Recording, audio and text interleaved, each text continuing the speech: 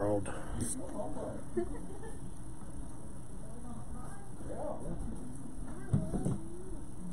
Hello.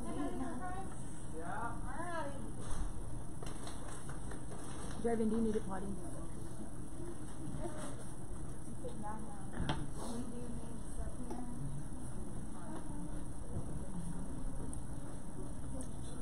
Jack, go pray. Go pray.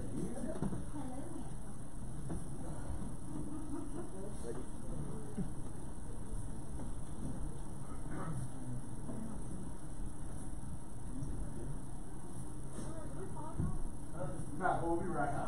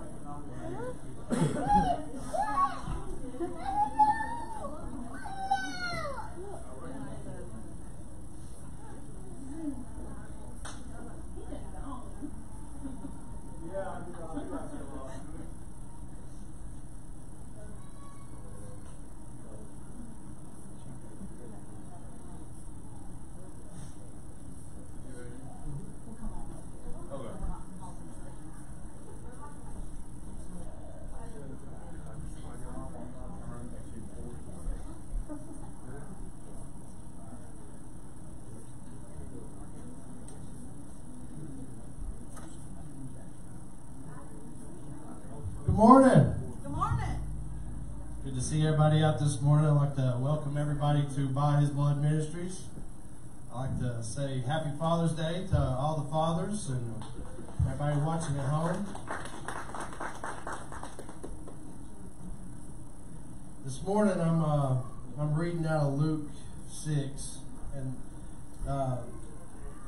we went over this lesson this week in youth or last week, and this verse has really stuck out to me, and been kind of chewing on it all week. It's Luke 6:46.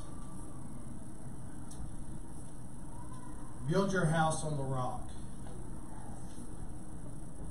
And this is Jesus talking. He says, "Why do you call me Lord, Lord, and not do what I tell you? Everyone who comes to me and hears my words and does them, I will show you what he is like. He is like a man building a house who dug deep and laid the foundations on the rock. And when a flood arose, the stream broke against that house and could not shake it, because it had been well built. But the one who hears and does not do them is like a man who built a house on the ground without a foundation. When the stream broke against it, immediately it fell, and the ruin of that house was great. So you see two different men. You got one building a house on a firm foundation on the rock, and one who was building their house on an unstable foundation. But this right here, the opening of it says, "Why do you call me Lord, Lord, and do not do what I tell you?" And it really just kind of penetrated my heart this week, because as a Christian, it's easy to fall into a place of complacency where you just doing things without meaning. We can fall into a place where we just going through the motions and singing, but are you really putting your heart into it? Are you really meaning what you're saying? Are you really being obedient to God? Are you digging deep to find that firm foundation, to find that rock? Because we know that all of us, no matter what walk of life you're in, we're all going to go through the storms. Life's going to be life, and I always say it. Things will come at you. Life can throw you a curveball. But are you digging deep? Are you building your house on a firm foundation, on the rock, which is Jesus Christ? Because if you are, no matter what comes your way, you'll be able to withstand it. It's like a palm tree. That's the roots of the palm trees are rooted so deep that when the storms come, they'll bend, but they won't break. So if you're here today, I pray that you're building your house, your life, your entire being on the rock and on the Word. Because you know God's not going to fail you. He's not going to leave you. And you'll be able to withstand whatever's thrown your way. Let's pray. Father God, we just thank you for another day. Thank you for the opportunity to come to your house and hear your word. Thank you for this time that we can come and lift up our songs and our praise and our worship to you, God, because you are worthy. There is none that's like you. You are the only one and true living God, and we worship you today. We thank you today. We thank you for being a good Father, God, for being that perfect example of how we shall live our lives. Father God, we welcome your Holy Spirit today to do what only the Holy Spirit can do. Pray for anybody that doesn't know you, Lord. Holy Spirit, please draw them in. Let them come to the altar today and give their life to you. Pray for any that are sick, any that are hurting, any that are broken. I pray healing. I pray, God, you'll meet them however you want to meet them, in any way that you want to meet them, Lord. And answer prayers, Lord. I pray for the praise and worship this morning.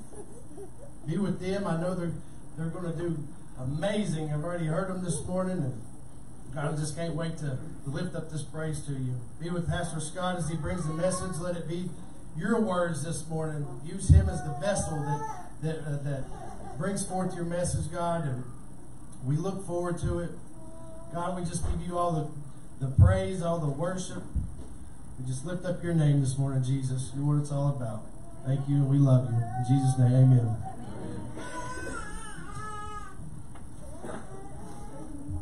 Thank you, Lord, for your word.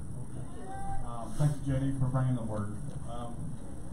I just want to say that it's Father's Day. I want to say Happy Father's Day to all you fathers out there. I love you. God loves you. He's very, the man's the head of the household, and he's made to lead. So the thing about it, when you get yourself right, God can use you to allow everything else to come into play. Your kids back, to be a leader for the family. So fathers are very important. There are leaders. Like I said, we need to give men the lead for sure. So, and happy birthday, Jesus. He's my heavenly Father. I love him. And like I said, I lost my father, but I had the best father ever. And hopefully God will let me hear me say that I love you, Dad. I'm very grateful that you're here and that you raised me right. Like I said, so this day is very special to me. Like I said, I have the best father ever. I have the best heavenly father. And some encouragement to you guys that don't have a father, he was never there. It's said that God will be a father to the fatherless. Amen. So remember that because you don't have a father or an earthly father, the heavenly Father said that he'll be a father to the fatherless. And that'll mean something to some of you guys because, like you said, you grew up in homes, maybe your dad wasn't there and stuff like that. But God has promised you to take you under his wing, to father you, to correct you, to help you, to teach you, to love you, to prosper you, not to harm you. So remember that. You have a heavenly Father that is for you and loves you and wants you to do good. Not, plans not to harm you, but to prosper. Remember, the thief comes to steal, kill, and destroy, but I came to give you life and life more abundantly. That's from your Father. Just praise God. I mean, stand up and just praise God. If you want to run and shout, if you want to lift your hands, if you want to say amen, saying just allow the Holy Spirit to move in this place because we desperately need a touch from God. Amen.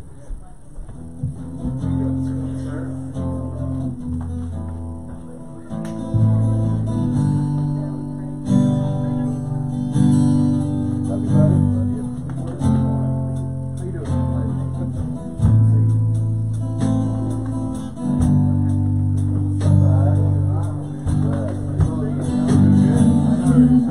How you doing? You doing well?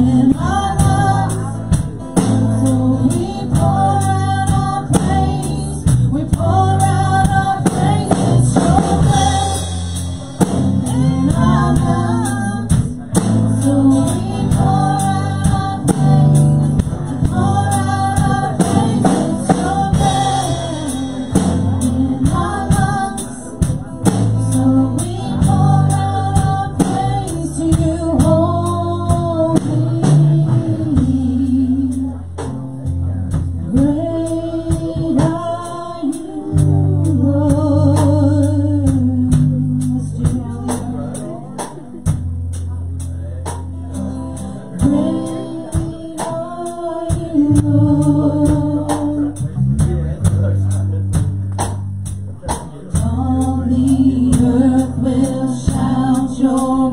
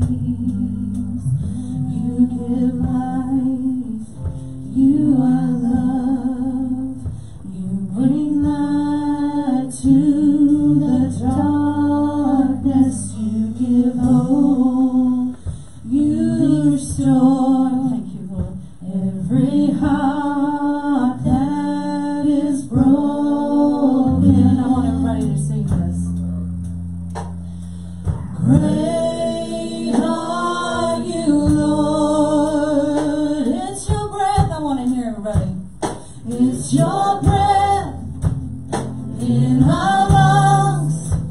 So we pour out our praise. We pour out our praises. It's your breath in our lungs. Oh, it's so beautiful. So we pour out our praise to your holy.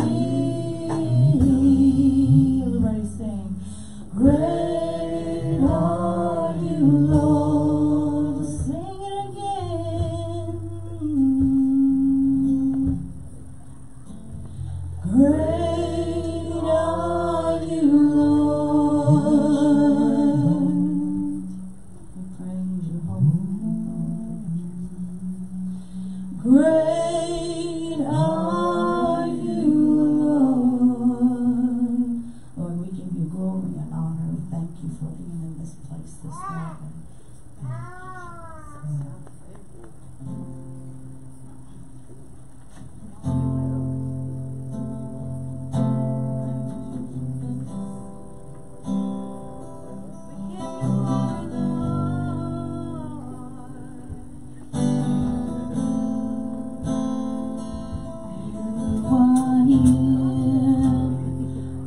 Moving in this midst, I worship you.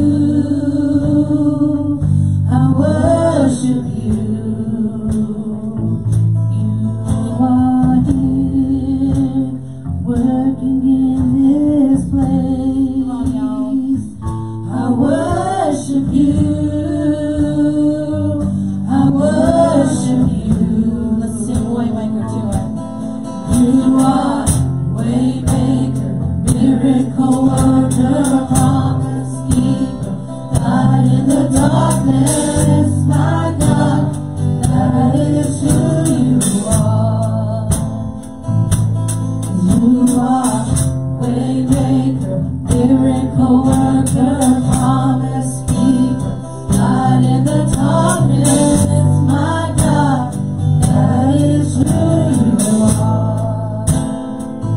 You are here, turning lives around. Thank you, Lord. I worship. Come on, y'all sing this with me. I worship you. This is healing every heart. You are here, healing every heart. I worship you. I worship you. You are, sing with me. You are Waymaker, miracle worker, promise keeper. Y'all sing this. I know you know it. My God, that is who you are. Oh, be personal today. Be personal. This is your photo. You are Waymaker, miracle worker, promise keeper, God in the darkness, my God, that is who you are. Let's sing that is who you are. That is who you are.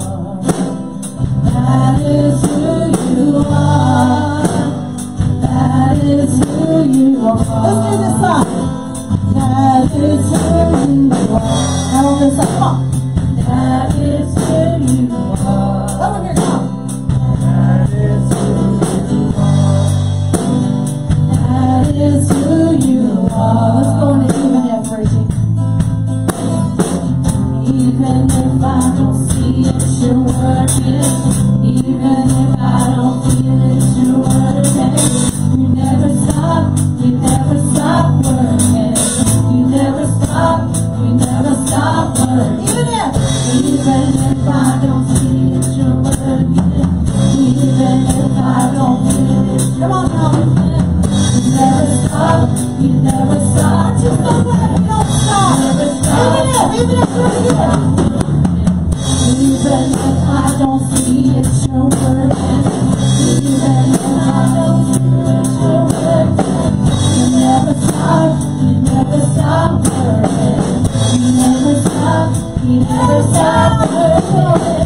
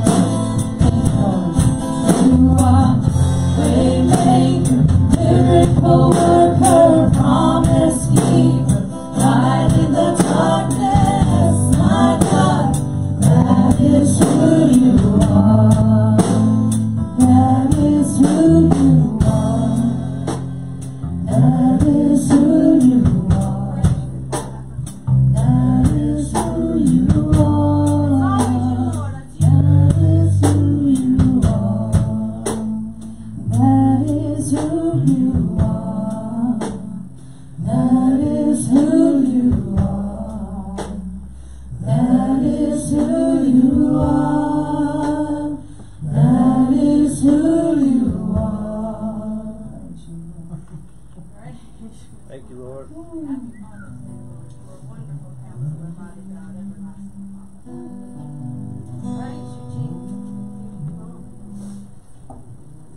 It's so good to be in His presence. We're so desperately need a touch from God and His Holy Spirit to move in our lives. We won't make it without Him. So apart from me, you can do nothing. Amen. And all my life, every time I got out from under doing what God told me to do, I was flat on my face in the woods on meth with nothing, almost dead. And every time I've turned from Him, every time I try to do it my way, I wind up with nothing broken. And every time that I turn back to Him, He accepts me and loves me and starts to put me back together. And I'm so thankful for a Father in heaven that puts you back together and never gives up on you. Amen. He relentlessly pursues you all the day. So once you're one of His, He relentlessly pursues you with His love. He never stops. No matter where you're at, what you're doing, He never stops. And I'm very thankful for that.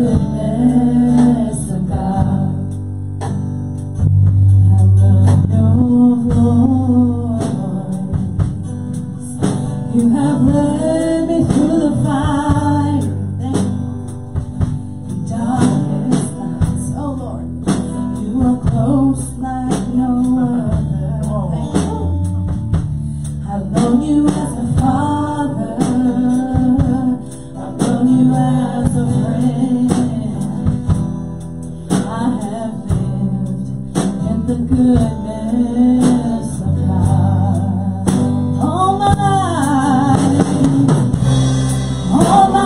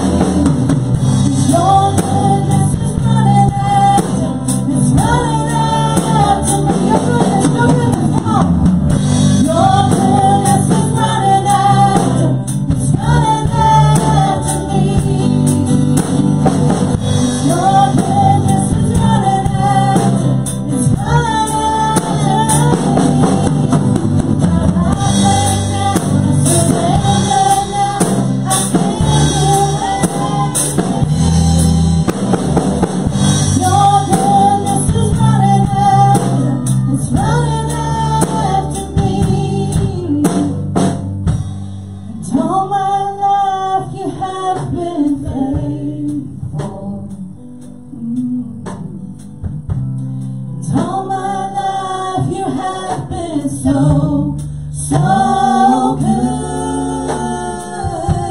With every breath that I am able, thank you, Lord, I will sing of the goodness of God.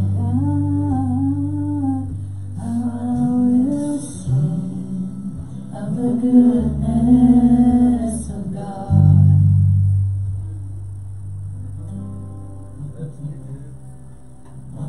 Where them?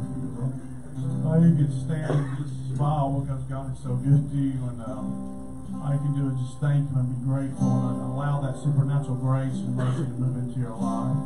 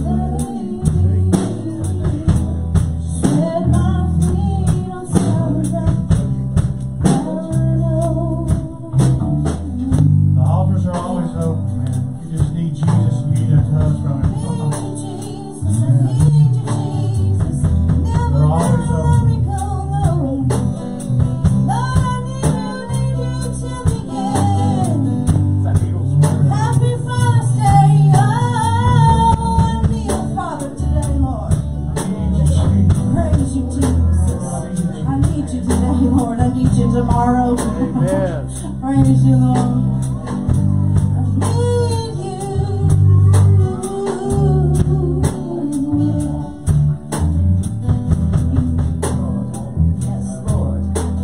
Never let me go, never let me go. I love the scripture verse. says, you are in my hand, and no one is able to snatch you out of my hand. No one is able to snatch you out of my Father's hand. That's how secure He has you. You are never, listen to me, you are never too far gone. Oh, we've messed up. Oh no, we messed up once again. It's over. You know what? That conviction that the Holy Spirit puts on us to go, oops, I've made a whoopsie daisies. I shouldn't do that anymore. And walking in spirit and truth, and we move into the right direction. It is okay. Do not think you are too far gone, faith. You are not. You have never, ever done anything too far gone for the love of God. You know, when the Father looks at you, He sees the blanket covering of righteousness because of Jesus Christ. And it prompts us to act better. It's not a free pass like, well, I know Jesus. I have His blood just flowing all over. You know, God sees me as His child. I can do whatever I want to. You know, the Holy Spirit, that prompts you to want to act better. Have you ever had a boss or someone and you're like, oh, I better be on my best behavior because I really like them. I respect them. You know, the Lord is in that way, in that He is our everything. He is our focus. He is our adoration and our worship. And when we give our life over to Christ, it's not a free pass to do whatever we want to, but it's that, oh, you know what? He died for me. He loves me so much. I better start acting right. And then when you mess up, because you will, it's okay, Ralph. It's okay, Katie. It's okay. You go, Lord, I'm so sorry. That repentance is so genuine. It needs to be so genuine. I am so sorry. I failed again. And He's like, it's okay, I got you in my hand. I'm never going to let you go. That is a God worthy of worship. So when we sing,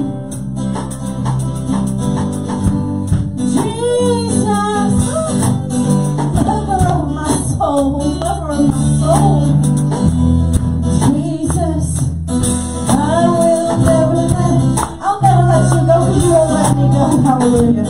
You're taking me out from the miry clay.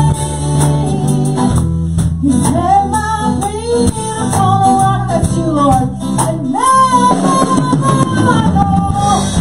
I appreciate you, Lord. I need you, Lord. I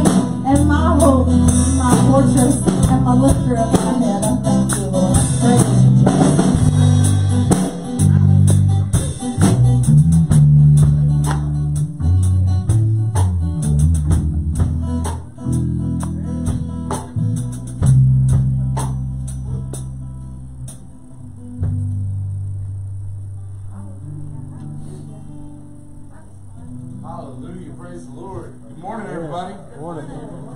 I pray that everyone's doing well this fine Father's Day. It's a special Father's Day. I mean, every Father's Day is special. You know, of course, today we don't just honor our earthly fathers, we honor our Heavenly Father. Our Heavenly Father is known us since before the beginning of time. There's no one on this earth that knows us better than the Heavenly Father, the Son, and the Holy Spirit. So we celebrate that as well. One of the biggest challenges and one of the biggest responsibilities that we have as a father, as a parent in general, is bringing our kids up in Christ and teaching our children to know Jesus, to know what was done on our behalf, to know why it was done, to know just to know Jesus personally. And I mean, and that's what's missing from a lot of children today. And you know, is it all the parents' fault? It's hard to put blame all on anyone ever. We also have to look at the world that they're living in. We also have to look at what's being taught, you know, in our schools, and just look at the total picture. But at the end of the day, it does come down to the parents, and you know, no matter what's being put in them outside of those doors, it's our responsibility to make sure that they know the truth. And it's a huge blessing to be able to dedicate a child today, and to dedicate a child to Christ, and to dedicate a child's upbringing to Him, and to dedicate just the parenting of that child to the Lord. And with that, I'd like to call up Hadley, Cameron, and little Lucius, if y'all will please come forward. While they're coming forward, I would like to share a piece of scripture with you. It's from the book of Deuteronomy, chapter 6, starting with verse 4. It says, "Hear, O Israel, the Lord our God is one Lord. And you shall love the Lord your God with all your heart, with all your soul, and with all your might. And these words which I command to you this day shall be in your heart, and you shall teach them diligently unto your children. And shall talk to them when you sit in the house, when you walk by the way, when you lie down, and when you rise up. You shall bind them for a sign upon your hand, and they shall be as frontlets between your eyes. And you shall write them upon the posts of your house and on your gates." What that piece of scripture is telling us, it's not just when we're having conversations with our children, it's everything that we do with our children. It doesn't matter if we're walking, it doesn't matter if we're talking, it doesn't matter if we're sleeping, it doesn't matter if we're just doing the dishes, whatever it may be. We are to be that example, and we are to be sharing the Lord with our children. And as you come to dedicate Lucius today, there's responsibilities that come with being a parent in Christ. The first is it's our responsibility, your responsibility, to be faithful to the Lord. Little eyes see everything. Little eyes see how we act at home. Little eyes see exactly what's going on. Now, does that mean that we're perfect all the time? No, but we're faithful all the time. So you can mess up and still be faithful. Faithfulness does not depend upon your success or failure in each and everything that you do. Faithfulness sees its way through your mistakes. Faithfulness sees its way through your hardships. Faithfulness sees its way through even your triumphs. So faithfulness, your children should see faithfulness in all that you do. It's our responsibility to be examples for our Lord. So we've talked an awful lot about the moral law and the shortcut that we discovered in Matthew chapter 22. Love the Lord with all your heart, your mind, and your soul, and love your neighbor as you love yourself. If we live by those principles, our children will see that. Our children will see that that is how the Lord wants us to live, and we can be examples of a godly life. It's our responsibility to be trainers of our children in the Lord. From the scripture that we just talked about, we train them when we are sitting down. We train them when we are walking. We train them when we are lying down. We train them with the Word of God in our hands. That means that a child should see a Bible before the age of 12 when they come into youth group because all their friends are there.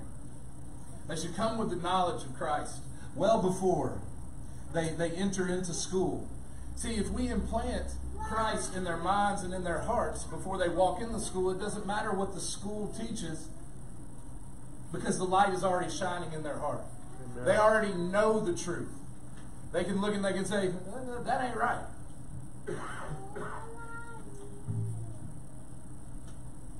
And then it's also ours to train them with the Word of God written on items in our homes.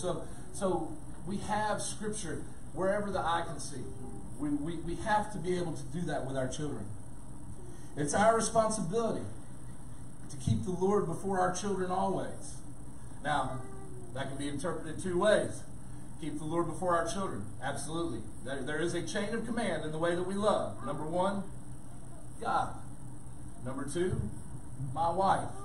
Number 3, my child. Those things get skewed. All of a sudden, the process isn't right. If we put our child before God, we're worshiping our child, not our God. There's a problem there. If we put our wife before our God, there's a problem. We're worshiping our wife. You can substitute husband, whatever you want to substitute. But what this is talking about is keeping the Lord before our children, which means that we are keeping the Lord in front of our children at all times. We are aware of what they are watching. We are aware of what they are seeing. We are aware of what they're being taught. We may not always like it, sometimes, especially in a public setting, a public school setting, or even just a public forum, we may not like what's being said, but it's our responsibility to pull our children aside and say, yes, this is what some people believe. This is what some people believe, but you know the truth. So do you, as parents, Hadley and Cameron, do you agree to do those things for your child? Yes. Praise God. Praise God. So I'm going to ask just a series of questions real quick, and answer as you will, and then we will dedicate Lucius with prayer. Do you promise to love the Lord with all your heart, your soul, and your mind? Yes. Do you want to train your children in the love of the Lord? Yes. Do you know the disciplines of faith? Do you have a regular time for devotions? And do you promise to put the Lord before Lucius at all times? See, Lucius? Come on, man. Here we go. All right, Lucius, we're going to pray for you real quick, okay? Oh, he's okay. He's okay. All right, let's go to the Lord in prayer. Dear Heavenly Father, Lord, we pray that as we dedicate Lucius to you, that not only do you receive him, but you protect him, that you watch over him, Lord, that you be with his parents, Lord, that you allow their home to be the safe haven that it needs to be, Lord, and that you surround them with the Holy Spirit in all situations, Lord. May we be filled today till it overflows, Lord, and may Lucius do mighty things in your name. May his parents continue to grow and develop in their faith and in their love for you, and may he follow in their footsteps, Lord. Lord, we thank you for this opportunity, and we thank you for the generation that's to come. In Jesus' precious and holy name, amen. Amen. There you go. And with that, Lucius has been dedicated to the Lord, and guys, thank you for all that you do, and may peace be with you. God bless you.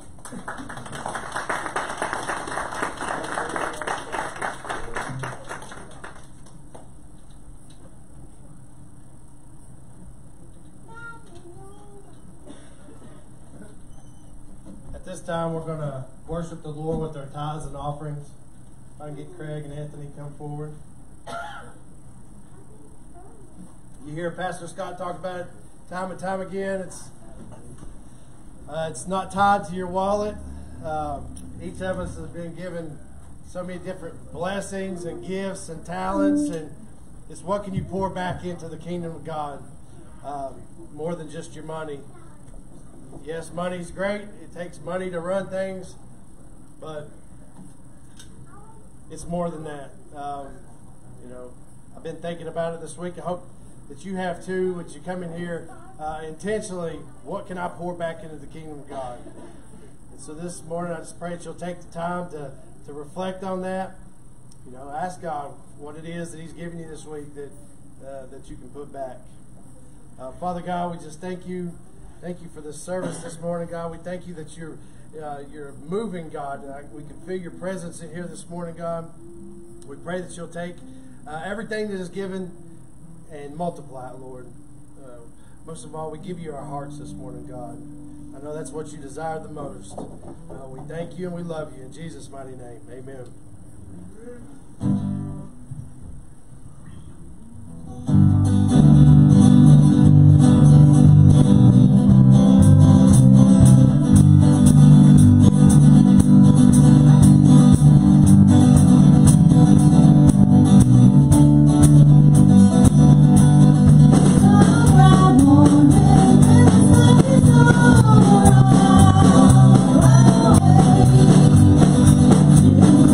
Oh,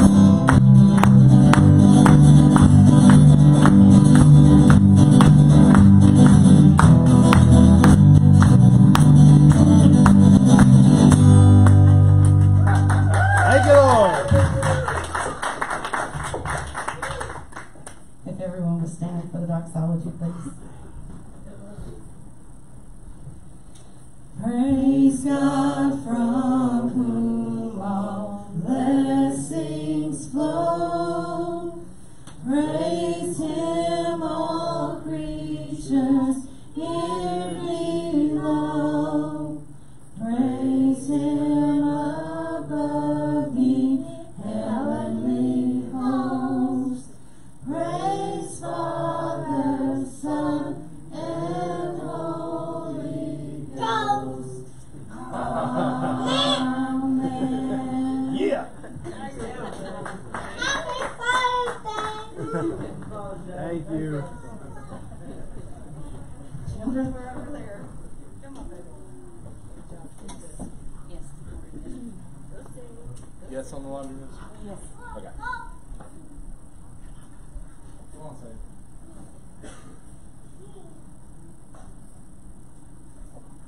Good job. Thank you. Woo. All right.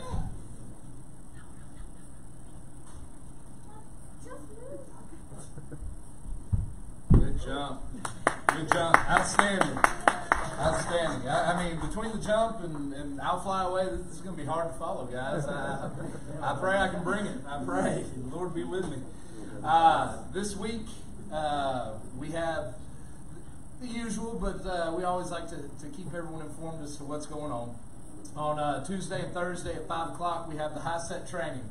Guys, if you are looking for a way to continue your education, and that's what the Lord's laid on your heart, here is your opportunity, 100% free, even hands you pencils. That's always amazed me. Pencils and paper are provided. I just can't, that blows my mind. As someone who's spent a pretty penny on education, man, that's the good life right there, getting it for free. So come on down. Also on Tuesday and Thursday, starting at 7:30, 7 or 7:30. Meeting 7. Okay, so 7 o'clock. We've got the NA meeting that meets downstairs. Again, incredible meeting. Lots of people, good diversity of people. You know, one of the things that meeting provides, and a lot of those meetings provide, is it gives us an opportunity to see that that things like addiction and things that you know consume us doesn't care about where we come from, doesn't care about what kind of money we have, doesn't care about our skin tone, doesn't care about any of that. You know, the enemy's job is to tear us down no matter what we look like, no matter where we're from. And that meeting and those other meetings are always a good opportunity to see that, hey, you know what? I'm not the only one that's afflicted with this right now.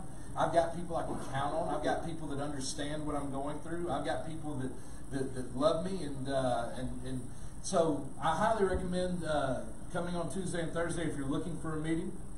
On Wednesday, we have Holy Hump Day. At 6 o'clock, we will be eating. Oh, I'm so sorry. Yeah.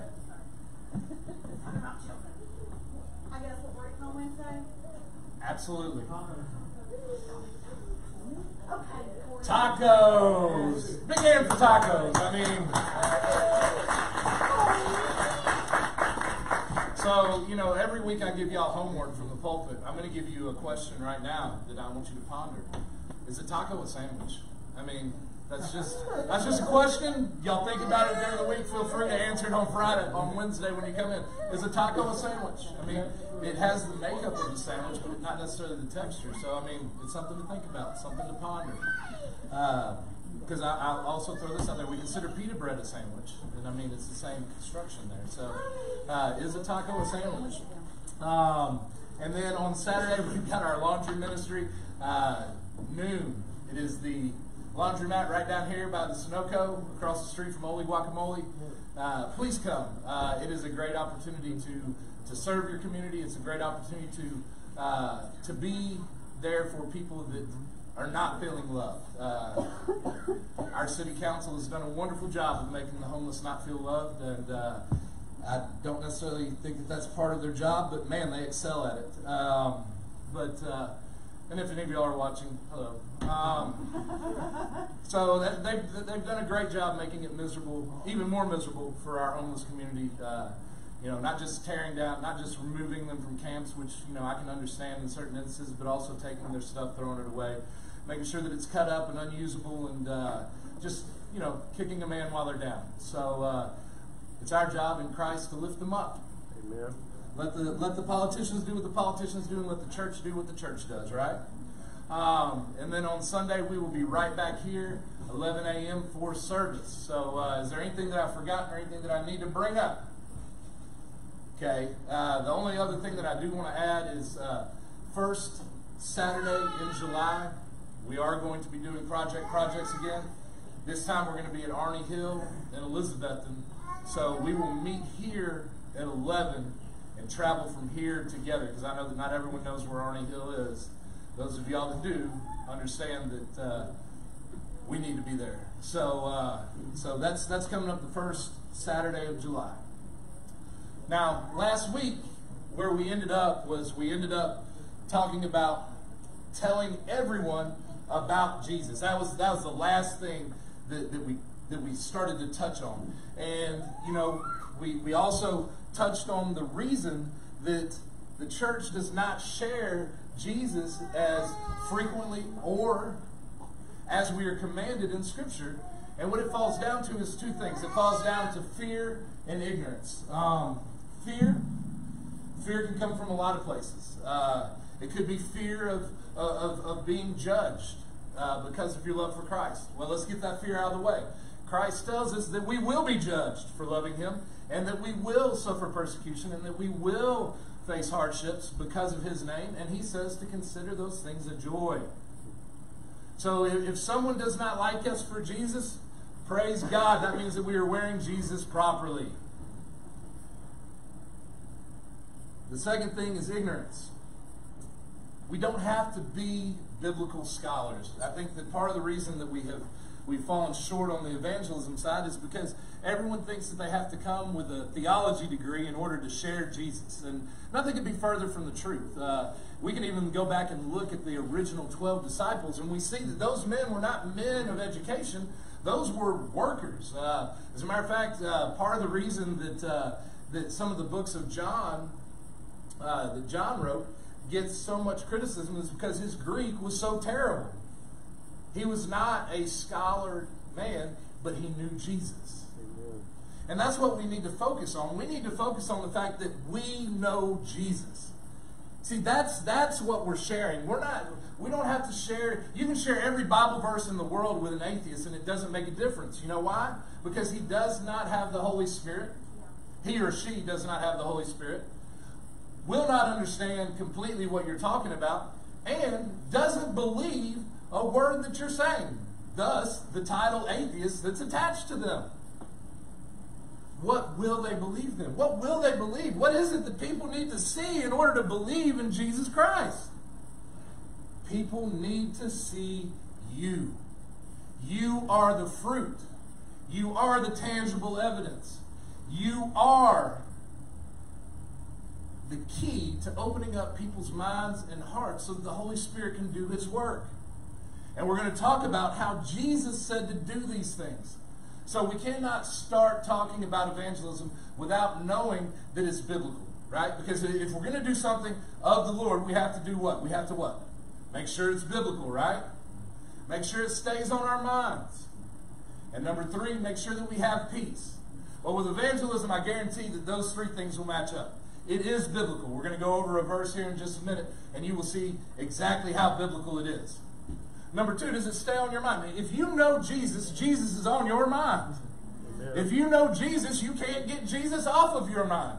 Even when you think Jesus is off your mind, you're like, oh gosh, I can't believe that. Jesus is always on your mind. So He does not leave your mind. And what gives you peace? Sharing joy gives you peace. Sharing the key to your life gives you peace. So nothing can bring more peace than the sharing of Jesus Christ. So it matches up with the criteria of it being of God. In Matthew chapter 28, starting with verse 16, Jesus gives what is called the Great Commission. I stole this from Pastor Pete at Antioch, and he stole it from someone else, because I know that person, and I also know that that person stole it from somewhere else. So I don't know where it originated, but I will say, Pastor Pete and Dr. Derringer, I'm going to give you all the credit for right now. It's called the Great Commission, not the Great Suggestion. That means it's a commandment, straight from the mouth of our Lord and Savior, Jesus Christ. And it says, now, the 11 disciples went to Galilee, to the mountain on which Jesus had directed them. And when they saw him, they worshipped him, but some doubted. And Jesus came and said to them, all authority in heaven and on earth has been given to me, which means that he is fully God. He has full authority to give the commandment that he's about to give. Have any of y'all worked on that job and you got the guy that has 0 rank, really 0 experience, really 0 anything, but he wants to tell you everything to do, right? And you just kind of ignore him and let him be because he doesn't have authority. Well, Jesus isn't that dude. Jesus does know. Jesus does have authority. And Jesus is the final judge. So we have to understand these things. Jesus has the authority to command us to do what he's about to command. And he says, go therefore and make disciples of all nations. So not just the people that look like us, not just the people that talk like us, not just the people that smell like us, not just the people not just our little circle, with all nations. So that means that if we're going to share Jesus properly, if we're going to share Jesus with the masses, what we have to do first is we have to clean house. We have to clean our hearts and our minds. Because I guarantee that everyone here has a presupposition, which means a pre-thought idea of a certain type of people. Doesn't matter. I mean, it's all wrong. But everyone has presuppositions. We need to get rid of those presuppositions if we're going to share Jesus properly. Because it says all nations. It doesn't just say the nations that resemble you. No, it says all nations. And it says, baptizing them in the name of the Father, and the Son, and the Holy Spirit. The triune God. 3 persons, one God, Father, Son, Holy Spirit. The Father is God, but is not Jesus. Jesus is the Son, and Jesus is God, but he is not the Holy Spirit. So we have to share that truth. We have to share the truth of a triune God, because it's a triune God that we worship. It's a triune God that we've been called to worship. And we see many more examples of the Father, Son, and Holy Spirit being mentioned in Scripture, such as Jesus being baptized. Baptized, the Holy Spirit comes upon him like a dove. The Father says, this is my Son of whom I am proud, right? So we got the Father, we've got the Son, and we've got the Holy Spirit, all 3 in one location, which means that it's 3 people, not just one. Amen. One God, 3 people. We have to keep that in mind. And it says, teaching them to observe all that I have commanded you. Notice that Jesus, when he was living and when he was walking, what did he do? What kind of examples did he give? He gave examples all tied to the moral law. He did not take his disciples and teach them to do sacrifices. He did not take his disciples and teach them to follow Mosaic law. Now, he said that no part of that law would go away, that it would only be stronger. And what he's talking about is he's talking about the moral law. So the moral law is the things that are tied to our morality that last through all space and time. He can't be talking about the civil law, because the civil law was the law for the Israelites going into the Promised Land so that they would be able to run where they live. Civil law, we're bound by civil law of Johnson City, Washington County, state of Tennessee. Our civil law looks different than that civil law. It's not the ceremonial law because Jesus fulfilled that. It's the moral law. So the moral law, and we just talked about that when we did the baby dedication, the easiest way for us to remember the moral law and to abide by the moral law is to follow the 2 of the greatest commandments, love the Lord with all your heart, mind, and soul, and love your neighbor as you love yourself. If we do those two things, we're in pretty good shape. But it is a continual process. And it says, and behold, I am with you always to the end of the age. So God is always with us. God has never abandoned us. Jesus has never abandoned us. As a matter of fact, when Jesus left, he promised us a helper. The Father provided us a helper in the Holy Spirit. The Holy Spirit does not walk outside of our body and hold our hand. The Holy Spirit is now living inside of us. So now we have two natures. We have our human nature, which we all know where that gets us. Human nature usually gets us in trouble. And we have a divine nature, which comes from the Holy Spirit. And that's where the good comes from. That's where the desire to help the homeless comes from. That's where the desire to share the gospel comes from. That's where the desire to see people succeed comes from. That's where jealousy fades away. That's where anger starts to dissipate. That's where the good stuff comes. So we've got that divine nature inside of us. And we've got the ability to tap into it. We've got the ability to slowly shut down that human nature and move into that divine nature. It's not an all-at-once thing. We have to know that God is a God of organization. He's going to show us the steps that we need to take in the way that we need to take it. So that piece of Scripture is extremely important because it tells us that we are not just... God doesn't just desire us to share the gospel and to share Him in a meaningful and powerful way. He doesn't just desire us to do that. He expects us to do that. He expects us to do that. Why does He expect us to do that? Why do you think He expects us to do that? You do it with everything else in your life. No. You get a new car, I guarantee it's up on Facebook within 2 minutes. You get a new girlfriend or boyfriend, oh my gosh, it's out there in a heartbeat. Are we putting Jesus out there like we're putting those things? Come on. No. But all of our successes we put out there, right? Because it's us. Don't think so. I could put my successes out before I knew Christ right now. Just did it. There weren't any. Man. There weren't any. It was bad. It was real bad. My wife is the one laughing because she knows. Well, JD's laughing because he knows too. But that's the truth of the matter. You know? Yeah, great. You got a new car. Look what God blessed me with today. Amen. Great. You got a new boyfriend or girlfriend. Man, I've been praying for this for a long time, and it's incredible to get a godly man or a godly woman. And thank you, Jesus. See, we can glorify God through those things as well. But we often choose not to. But the world needs to know that those good things are yoked to Jesus.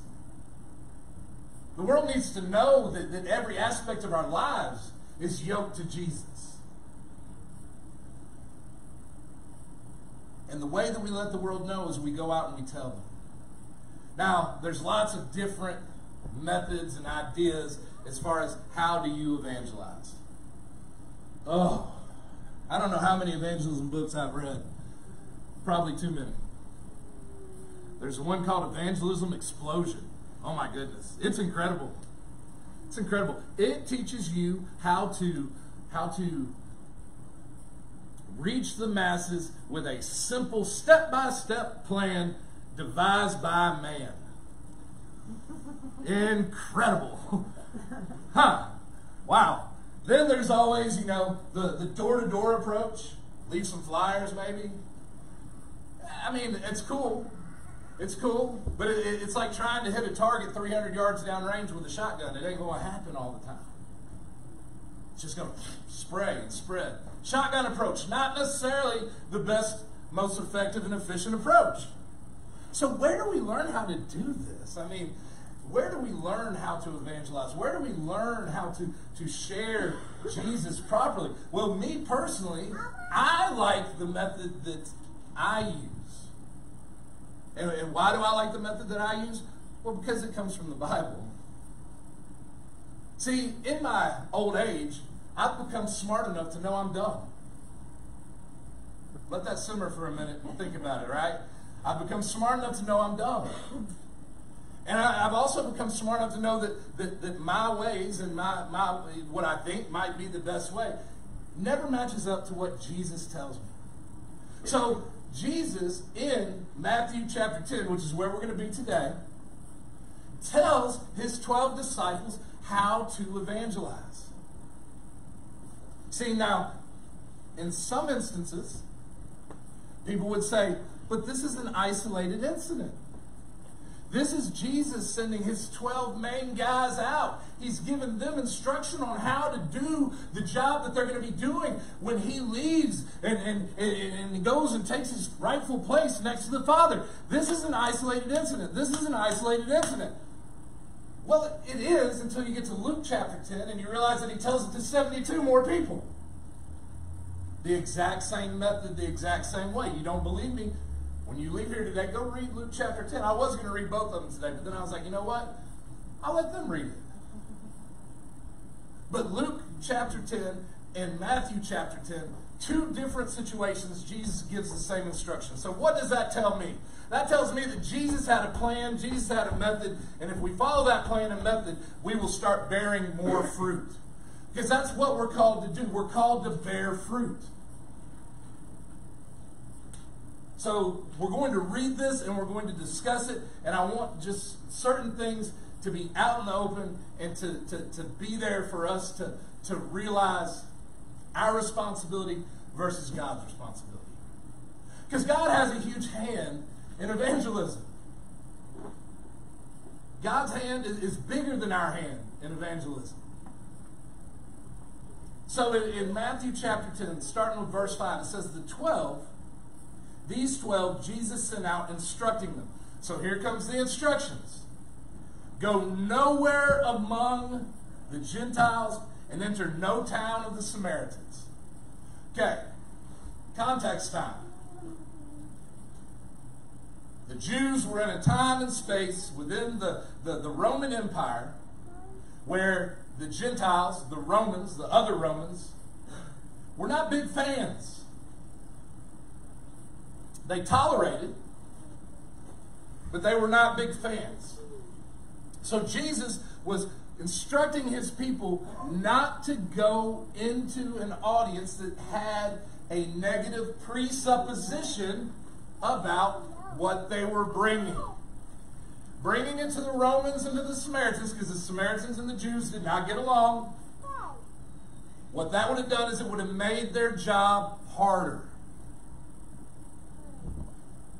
You look at any other discipline in which you're sharing with someone else. You've got to build confidence. And going to your enemies to share this message is not the best way to build confidence.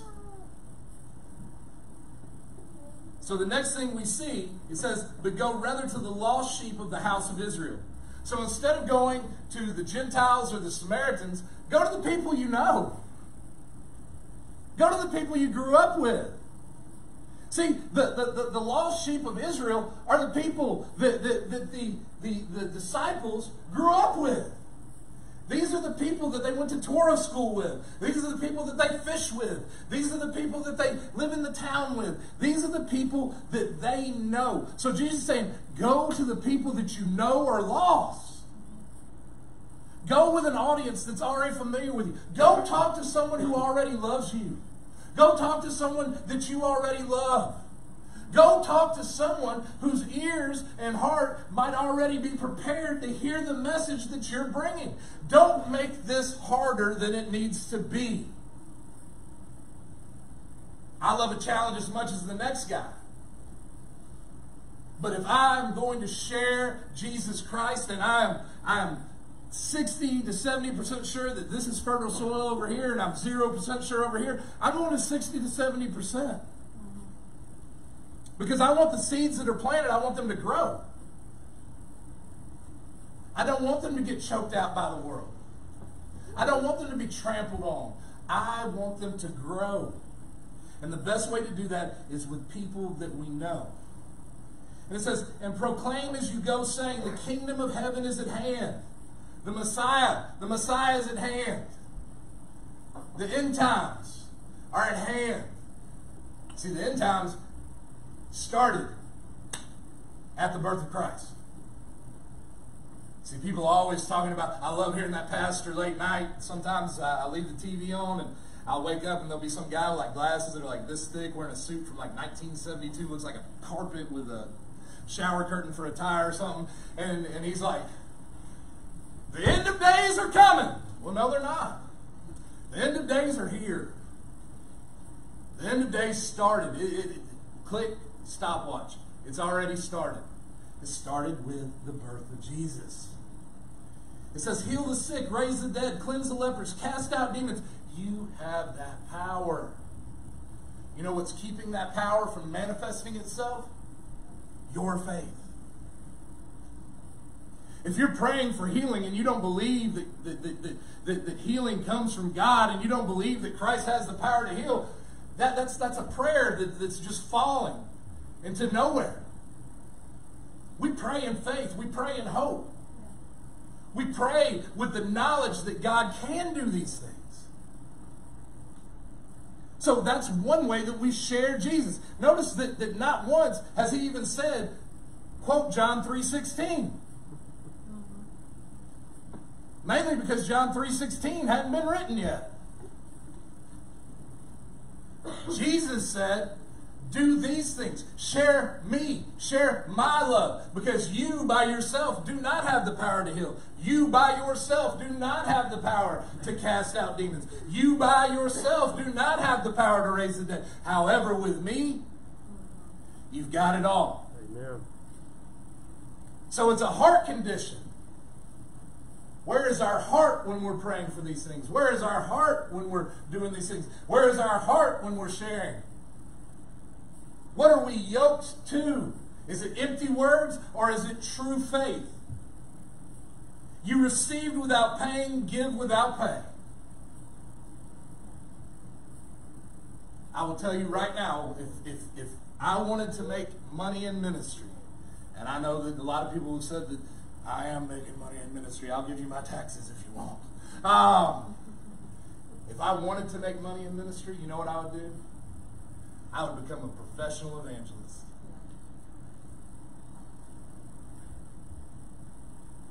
I'm sorry. If you're going to share Jesus with me and then get a check for $600,000, I got to question your motivations a little bit. Amen. Because I don't know about you, but after I came up off that barroom floor, and after I looked up to the sky and I realized that it was Jesus, and I was like, I'm giving myself to you, I need to know you, I didn't get a bill. Amen. I didn't. I paid nothing for that salvation. So why in the world should I charge you to share that information with you? Jesus is our Lord and Savior. Free of charge, folks. Have a great day. Just kidding, we're not done. So, it goes on and it says, acquire no gold or silver or copper for your belts, no bag for your journey, or 2 tunics or sandals or a staff, for the laborer deserves his food. So he's telling them, he's saying, don't leave here thinking that you need more than what I've already prepared you with. Don't leave here thinking that you need more stuff. You go out here and I will provide for you. As long as your heart is pure, as long as your faith is right, and as long as you are doing my work, I will provide for you. I will provide tunics. I will provide sandals. I will provide food. You don't need to leave with all these provisions. You just need to go. See, that's one of the things that also entraps us as evangelists is we want to over-prepare. I'm going to wait till the time's right. It's like waiting to go to church until you're right. You'd wait forever. Yep. None of us would be in this building. I wouldn't be behind this pulpit. So Jesus is saying, don't wait. You don't need all this extra stuff. Everything that you need, I've given you. So far, what we've seen is that he's saying to walk out of here with our faith. He's telling us to share our faith with the people that we know. And he's telling us that we're fully equipped to do so. So why are we fearful? And why do we feel ignorant? Jesus just told us otherwise. Jesus just said, not only am I commanding you to do this, but you are equipped and you are prepared. Go along.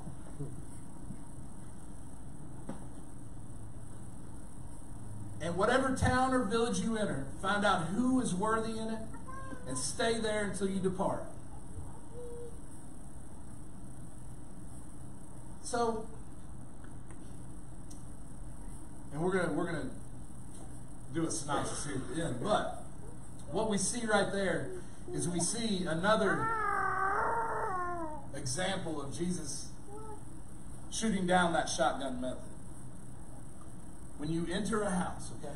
So he says, whatever town or village you enter, find out who is worthy in it and stay there until you depart.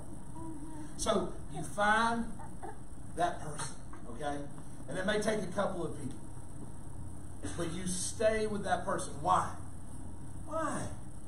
Why? Another big mistake that we do. Okay, so we live in an instant gratification society. All right, I've talked about this book before, Neil Postman, Amusing Ourselves to Death, written in 1980. Great book, talking about medium and message and everything else. The only thing that he got wrong was he said he did not believe that computers were going to be the wave of the future. He missed just a little bit on that one. But what that book shows us is it shows us that people consume 30-second blurbs of information, and that's about it anymore. Well, Jesus is saying, don't give them a 30-second blurb about me. Okay, look, I love it when I see someone say, I accept Jesus as my Lord and Savior. Praise God, okay? That's awesome. That's awesome. But what kind of salvation is that?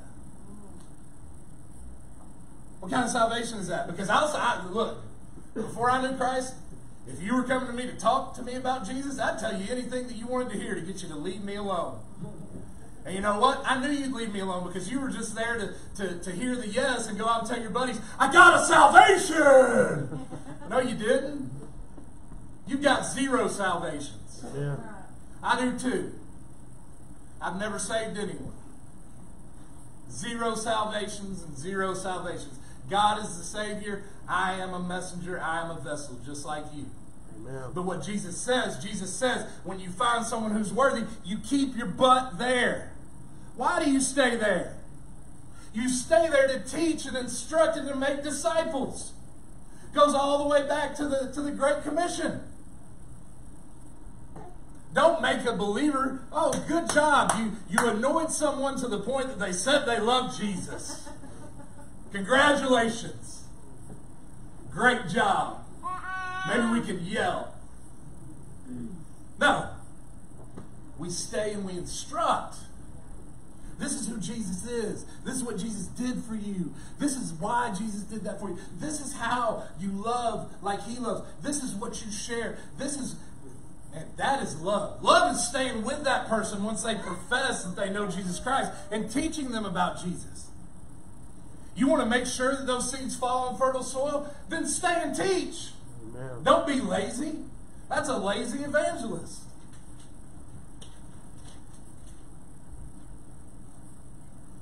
And as you enter the house, greet it. And if the house is worthy, let your peace come upon it. But if it is not worthy, let your peace return to you. My peace is Jesus Christ. And anyone who has peace, it has to be Jesus Christ, because there's no other source of peace in this world. Why do you think we've been at war ever since the fall of man? Peace is an illusion until you come to know Jesus. So Jesus isn't saying go in and share Scott's peace, because Scott's peace is not peace.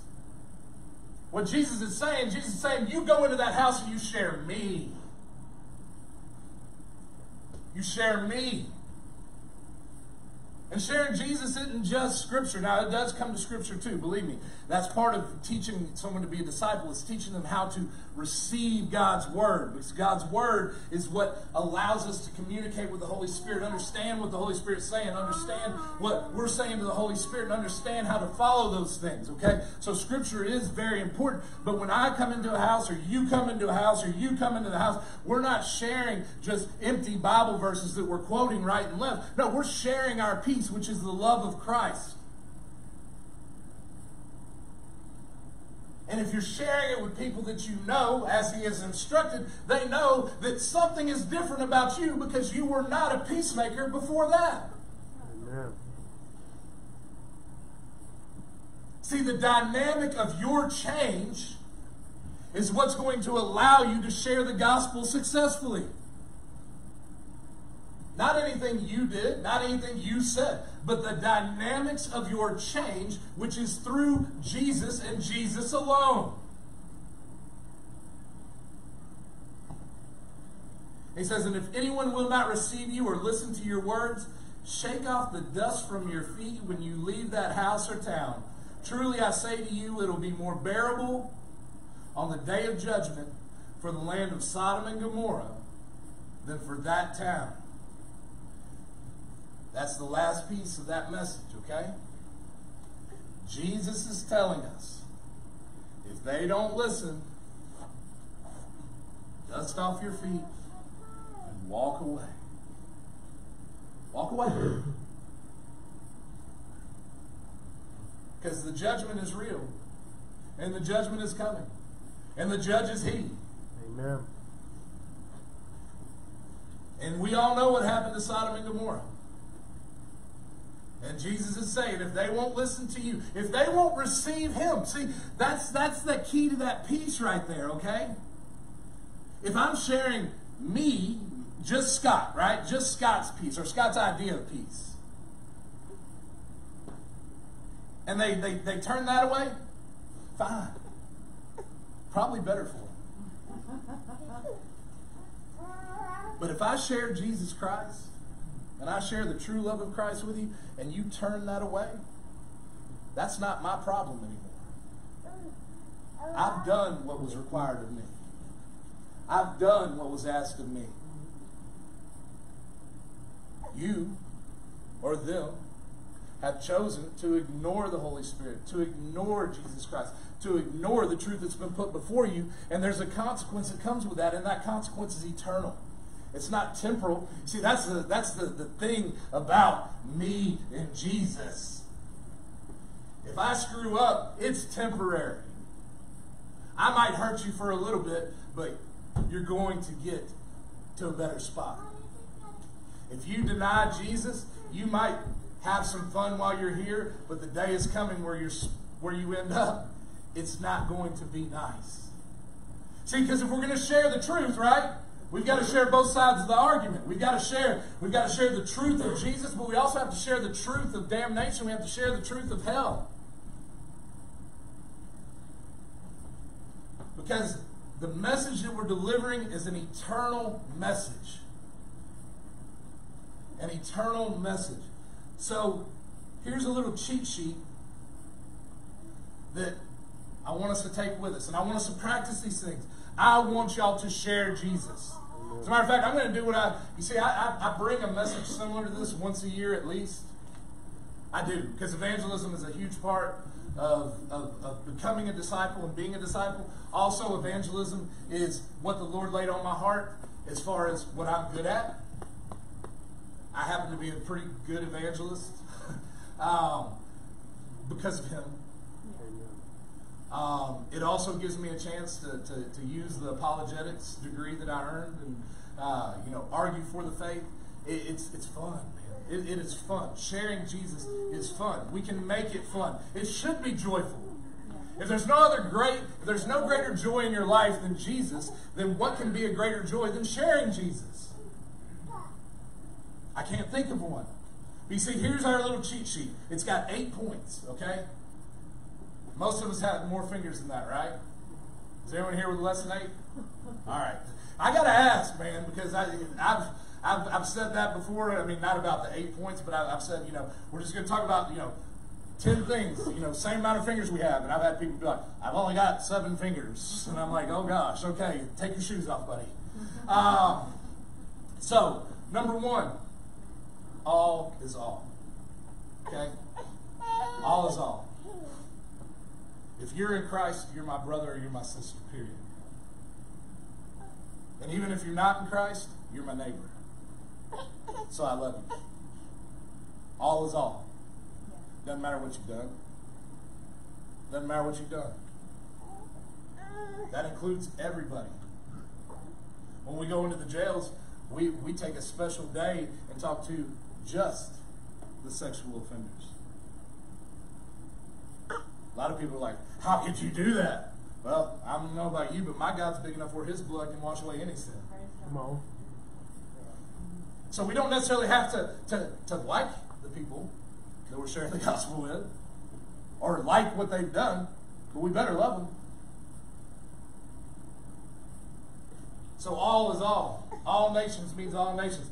Number 2, be bold, be unafraid. It's a skill. A lot of it comes with the way you talk. A lot of it comes with the way that you carry yourself.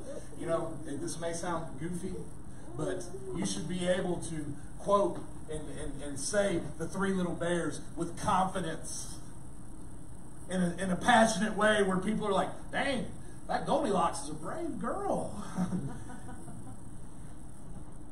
Be bold, be confident.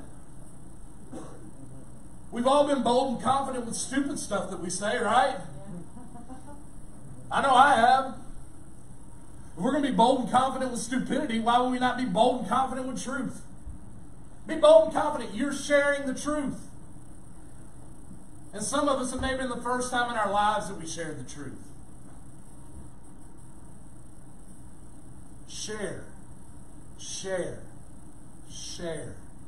Share. Do not pressure. Your pressure does not lead to someone else's salvation.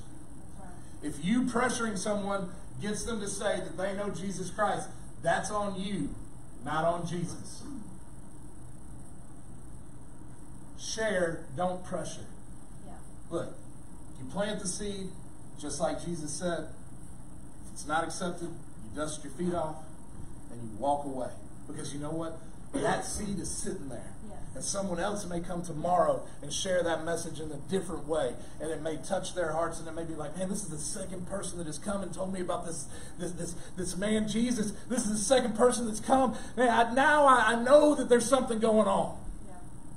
But if you pressure and you push too hard, when that second person comes, their ears are shut. And again, that falls on you. I'm not trying to tear anyone down or beat anyone up. I'm just saying this because this is truth. This is truth. Think about it. Think about where a lot of us come from, and think about how many times people were just pushing religion on you, and you didn't want to hear it. What if I came to you and I didn't say anything about Jesus at first?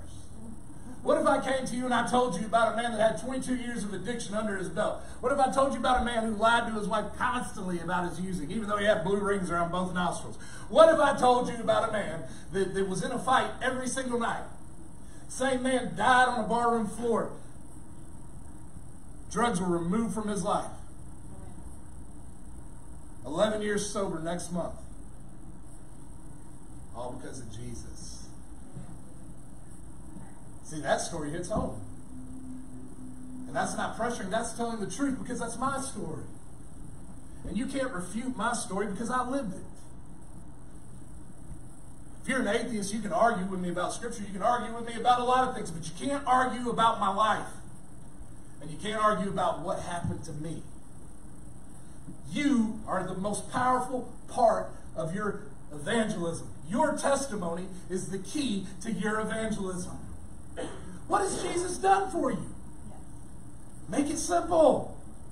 Make it fun. That is fun. Telling people, I was here, now I'm here, and it's because of Jesus. That's a good time. Because not only are you telling someone, but also you're reflecting in your mind, and you're reliving that, and you're seeing the glory of Christ all over again, because it's all over you.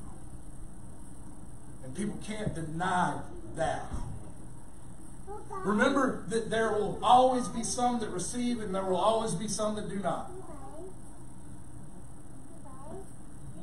It's not your fault.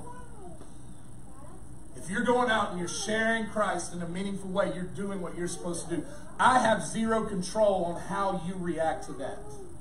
So if I walk away and there's been no profession of faith or anything like that, I'm not hurt by it. We can't be hurt by that because it's not me that they're denying. Samuel, man. Samuel, he was so upset when Israel asked for a king that he was praying to God, and he said, I'm paraphrasing, but he was like, God, sorry, I've let you down. They rejected me. And God said, you didn't let me down. They haven't rejected you, they rejected me. It's not you that they're rejecting, it's the idea of Christ that they're rejecting. Now you can go and pray for them, you can mourn for them and everything else, but don't beat yourself up over it. Because it's something that's been happening since the beginning of time. We got to remember, Samuel was over 2,700 years ago. And he was facing that problem. If we're still facing it today, then it's a human condition, not a personal reflection. So, some will receive, some will not. If not, move on. Remember that evangelism is the beginning of the process, not the end. See, evangelism is what gets the foot in the door. But the discipleship process is what develops people into what God wants. So we don't just go for the quick score. We're there for the long game. We're there to advise. We're there to mentor. We're there to direct. We're there to help. We're there to pray. We're there to do whatever needs to be done so that the people that we are sharing Jesus with have the best chance of truly knowing Christ. And that's not getting in and getting out. I've already said this one. You're the best evidence. I look out at this congregation and I see miracle. I see miracle. I see miracle. I see miracle, miracle sitting next to each other. I see a miracle. I see miracle, miracle. Miracle. Now, I see miracles everywhere. I see miracles everywhere because God has blessed me with the honor and the privilege of being your pastor, with the honor and the privilege of being your instructor in many different ways, and allowing me to see what y'all have fought through and how Christ has brought you through it. So I see miracles every time I stand in front of y'all, and it's amazing to see. So you're the best evidence. If I was back in that place where I was an atheist, one of you would be able to touch my heart. I guarantee it. I've got confidence in you. I've got that much confidence in you. And even more importantly, I've got that much confidence in our Lord and Savior. Amen. And then the last thing, and he attaches this to just about everything that we do for him. Have fun. Be joyful. I mean, if you're coming up and it's like, you know Jesus Christ is your Lord and Savior, John 3:16 says. I mean, that's not going to do anything for anyone, okay? But man, if you come up and you're like, hey, I haven't seen you in 12 years, buddy. How you been doing? Oh, man, yeah. Oh, what's going on with me? I pastor a church, and this, that, and the other. What? But you fill in your own blank. You may not pastor a church, but by God, y'all have changed. Amen. There should be smiles on every single one of your faces. Y'all are alive today. You know, and for a lot of people in this room, that's something that most of the world said would not be happening at this very moment. They said you would have been dead months or years ago. But here you are. God's little miracles running around. So precious. So guys, let's do those things this week. Let's share Jesus in a meaningful way. What I want you to do is I just want you to close your eyes for a second, okay? Those of y'all that have attended this church for a while, you know exactly what I'm doing. Those of y'all that have attended this church for a while, I'll be asking you next week. Okay, so I want you to think of someone that you love, someone that you know, someone that you feel like really needs some help, someone that you feel like maybe doesn't maybe just doesn't grasp Jesus in the proper way. I want you to just think about them. I want them to burn a hole in your mind right now. I want you to think of their face, and I want you to think of their name, and then y'all can open your eyes. Alright, I'm seeing eyes start to open. Seeing heads come up. Good. Take your time. Don't worry, we're not in a rush here.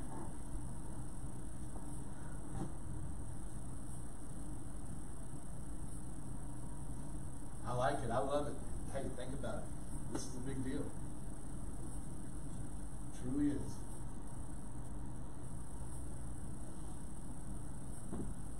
All right, everyone got it? Everyone got it? That person, I want you to talk to them about Jesus this week.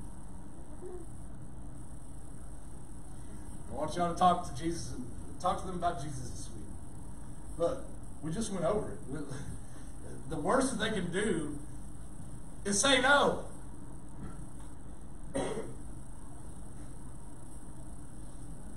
Yeah. I mean, if we gave up on the first no, guys, we would never have girlfriends or wives. That's a fact of the matter. I mean, we're very persistent when it comes to women, and women, you're very persistent when it comes to men. This is our Lord and Savior. How much more important is that? So, like I said, you don't have to do this. It's all voluntary because I can't force you to do anything. I wouldn't want to force you to do anything.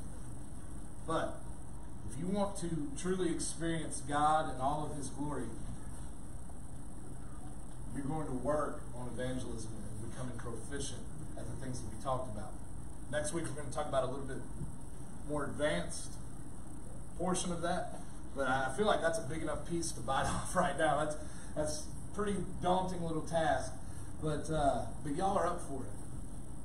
And you know, if you forget some of those things, the ones that just hammer them in your brain. Be bold and unafraid. Do not pressure. If they say no, move on. And have fun, be joyful. You know, start with those things. But let's go out this week and let's share Jesus in a way that changes lives. Y'all dig? You got a prayer request this week?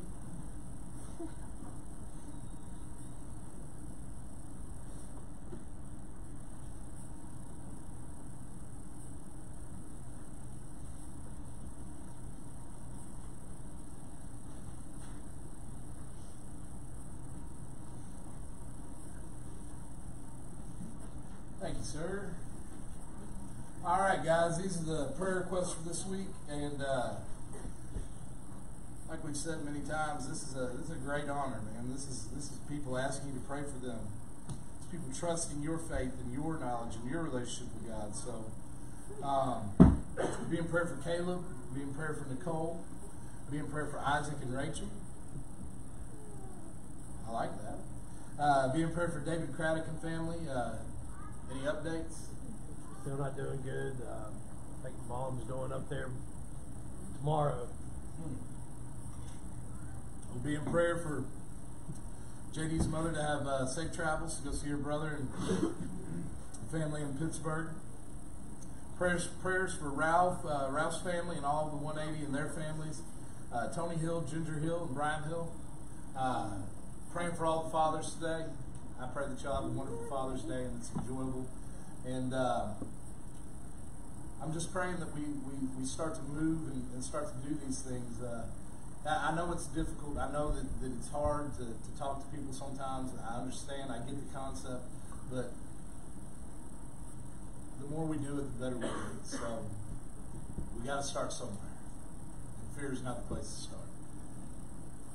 Dear Heavenly Father, Lord, we thank you again for this day. And Lord, I pray that as we go out this week, that we are full of joy, full of the Holy Spirit, and full of just your grace and your mercy, Lord. I pray that people see it all over our face. I pray that as we share you and as we reveal you, Lord, that the Holy Spirit is moving in mighty ways and that people not only profess you, but they start to live you, Lord. Lord, let us be livers of your word. Let us be doers of your word. Let us do the work that you have put before us. We know that there's going to be opposition. We know that the enemy is at hand, Lord. So I pray that you cover us with protection until we meet again. In Jesus' precious holy name, amen. Happy Father's Day.